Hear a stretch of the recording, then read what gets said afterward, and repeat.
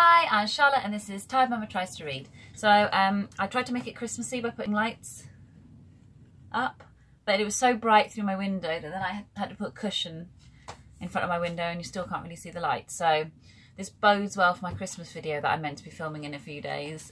Also, which bodes well, is that half of the books I ordered for the Christmas video have not come in at the library, and at least one of the books I've ordered to actually own hasn't come. So I've literally got like 3 books, which is a bit of a letdown. So Christmas video might not come on the 1st of December as originally planned. So today, and I decided as well not to do a weekly vlog yet, because I kind of am halfway through everything and that just seems a bit lame. So instead, I was very happy to be tagged by Sian of Siâni Reads to do the art movement book tag. And her video is awesome, so I would definitely check that out. So, I can't remember who originally started the tag, but Sian mentions it in her video, so I will find her link and I'll mention it down below, and I'm really sorry that I don't know who did it. I've just been behind on everything. So, the first question or prompt is Baroque. So an extravagant book character or a character who lives an extravagant life. I seem to have gone for a lot of non-fiction in these. I don't know how that happened, but who I chose in the end was, I chose a book, I don't know if you can see it because it's very pale cover, but this is The Many Lives of Marilyn Monroe by Sarah Churchwell. So I love Marilyn and have well over a dozen books on her, all different sort of picture books and things like that. I'm not as enamoured of her in my 30s as I was in my 20s, but I still find her a very interesting character. I find her mind very interesting. You know, she was, she's a very intelligent woman, and she loved to read. One of my favourite pictures is the picture of her reading Ulysses. So yeah, and Arthur Miller said that in his biography that she'd often just sort of read half of a book, and he'd say, you know, why haven't you finished it? And she'd say, well, I've pretty much got the idea. And he said, and she often would have. So she just sort of left it there. I kind of like that about her. So this is one of the biographies. It's by Sarah Churchwell, and it's sort of described as the most comprehensive biography of Marilyn to date. She analyzes there's a good start. Analyzes and destabilises some of the more prominent works dedicated to slippery subject. Churchwell's Marilyn is a complex, well-rounded creature in the best sense, the human sense. And I've picked this book, but I'm actually looking at it, I'm not sure if this is one of the ones I've read, so I need to get into it just to double check. But I know it's meant to be good, so that's one I've chosen for that.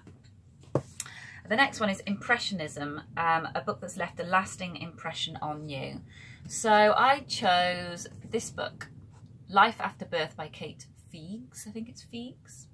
And I read this when I think my little boy was about 4 months old, and I was in desperate need of hearing a voice about parenthood that was negative.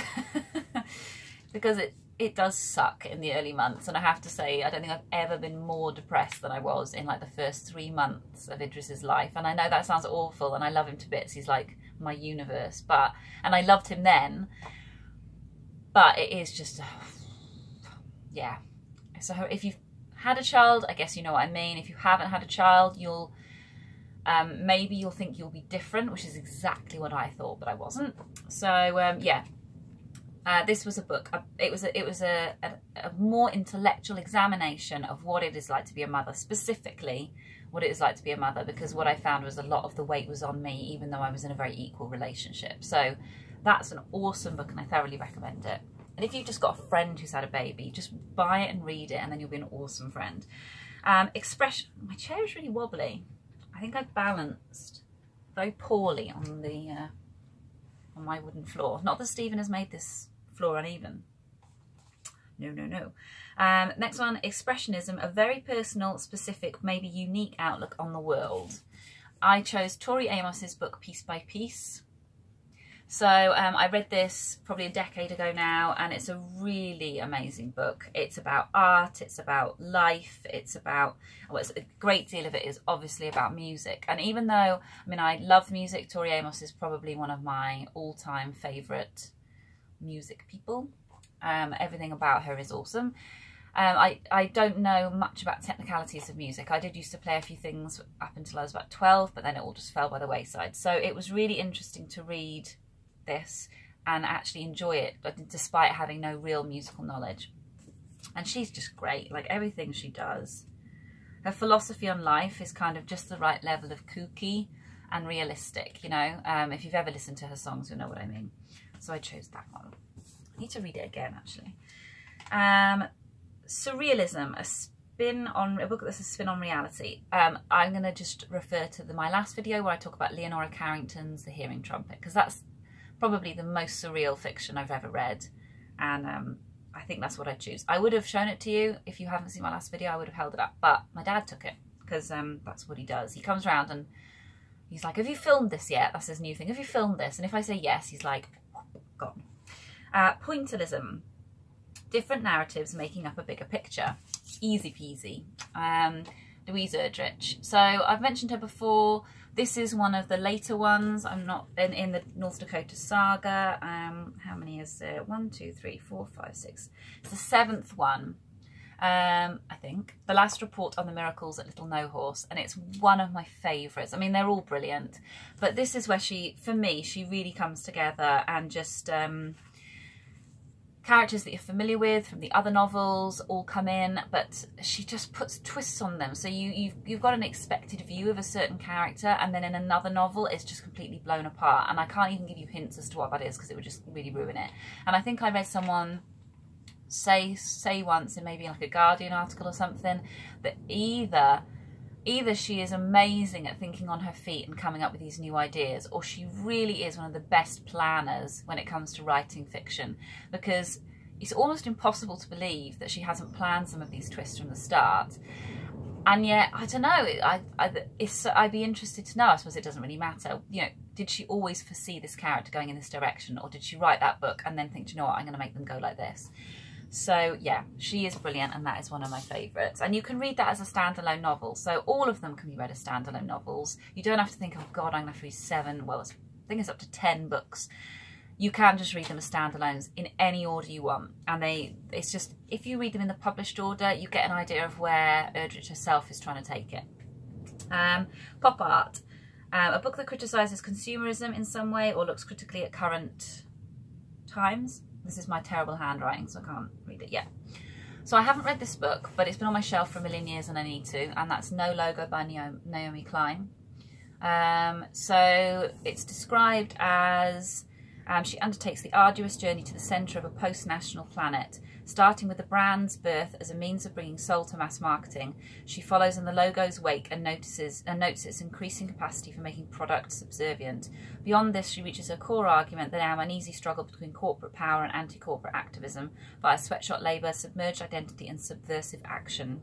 Yeah, looks amazing. I mean, yeah, I think that counts as consumerism. So I would love to read this. It does look dense, and it's kind of 10 years old now, but I think it would probably still be absolutely applicable. And I mean, the picture in the front of a little child.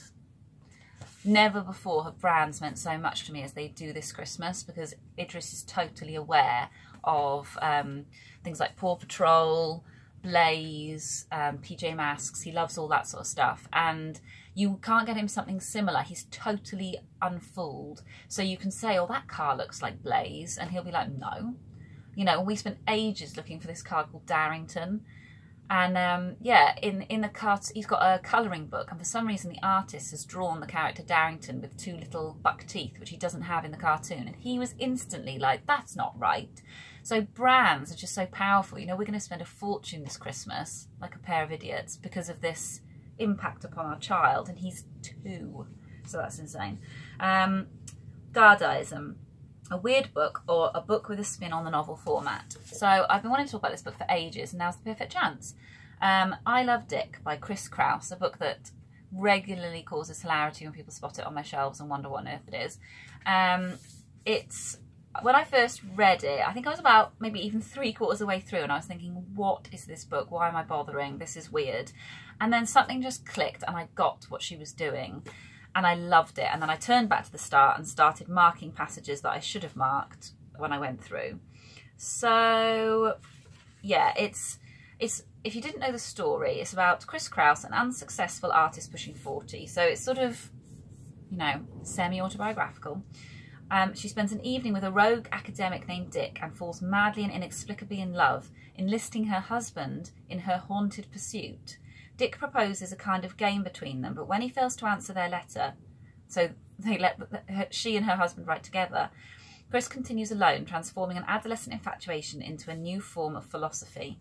It's so hard to describe what it's doing until you read it, but it is exactly what it says. It's letters to Dick, and the odd bits in between, sort of accounting her obsession, and then in doing so, the way women are in the world, their position in the world. Even that doesn't seem to do it justice. It talks about a lot. It's really good. I should maybe do a better video than that. I've been wanting to talk about that book for ages and now I can't actually describe it, which is good. Performance art, a book that would make a great movie or a favourite play. I chose a book that would make a great movie. I chose Diamond Star Halo by Tiffany Murray. So yes, this is an awesome book, and when I worked in the bookshop I sold dozens of copies of this at full price, which is unheard of in bookshops to sell anything that isn't on a 3 for 2, because I had a personal recommend for it and everybody who bought it loved it. I had people coming back saying, have you got something similar to that? And there isn't really anything similar. So it's growing up in a rural recording studio. Halo Llewellyn is rarely starstruck, but when a visiting singer gives birth to Fred, she knows right away that he's special. As the golden child grows into the gilded man, Halo remains disorientingly dazzled by him. Up on stage, being screamed at by hundreds of teenage girls, Fred will still always turn his spotlight on Halo on the crowd. But that's the problem with falling in love with your charismatic or almost brother. It can never be a secret, and in the end, the whole world has to know. So Tiffany Murray is interesting because, does it say in here? She grew up in, oh, it doesn't say on the back. She grew up in a recording studio in Wales that was very famous, and lots of famous people recorded their big albums there. I'm struggling to actually think of any now. Yeah, so when she was very small, Freddie Mercury wrote wrote a little of Bohemian Rhapsody at her house. So she lives in this sort of rambling Welsh countryside with a big manor house, and then there's a recording studio built on the land that inexplicably became the place where you went, you know, to record an album, I guess to be alone. And I vaguely remember somebody very famous and recent, who is it? Can't actually remember her name, but she was recording she recorded an album there about Iggy Azalea. She recorded an album there about 5 or 6 years ago, and she said, I think she'd gotten in trouble with her record label because they'd perceived that she wasn't writing enough. And she said, I know what they do to you now when you do that. They send you to Wales. So it's still there, it's still doing its stuff. And this is kind of this fictional version, but it's beautiful. And the passion is really quite sort of, it's a bit raunchy. Owen Shears describes it as a beautiful pitch perfect harmony of Wuthering Heights and your favourite mixtape. I'd agree. And then the last 2 bonus questions. One was a fiction book that discusses art, and I just couldn't think of one. And because I've got a limited amount of time, I'd already really spent a long time picking these, so I'll have to come back to that one. And favourite artist or painting. Again, I should have grabbed these books before I came in the shed, but I didn't. I do like art. Probably my 2 artists that I've got a lot of books on, or some books on. I'm not going to say I've got lots. I love Tracey Emin, who famously did The Bed. Which won, oh my god, the Tate Modern Prize. I think that's what it's called. I've suddenly forgotten now. So The Bed was a messy bed. It was a sort of reenactment of a bedroom that she was in when the story behind it was that she lay in bed and looked out at her room, which was just strewn with dirty sheets, clothes, alcohol, used condoms, everything. And she looked out and she thought, I either stay in bed and die, or I have to get up and get a glass of water.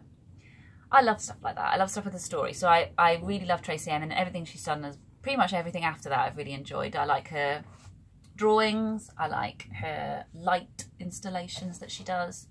Yes. Then perhaps somewhat more traditionally, I like Frida Kahlo.